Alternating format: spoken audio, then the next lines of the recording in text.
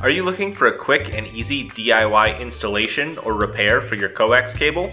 Our SMA Female Crimp connector for RG58, RG141, and LMR-195 provide a simple solution for your wiring needs. The three-piece connector consists of the connector housing, the pin, and the ferrule. For this installation you will need a Coax stripper, Coax cable, a soldering iron, a crimp tool, and the SMA connector. Keep in mind that you will want to make sure that your Coax stripper, crimp tool, and connector match the cable that you are installing. Start by inserting the ferrule over the outer jacket of the cable.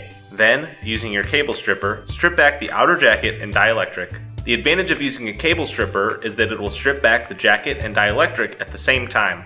Pull back the braided shield and insert the pin onto the center conductor. Solder the pin onto the center conductor and insert the connector housing over the cable. Then slide the ferrule up to the base of the connector, folding the shield with it. Crimp the ferrule onto the outer jacket to complete termination. Congratulations, you have successfully installed the SMA Female Crimp connector. For all of your cable and connector needs, choose Show Me Cables.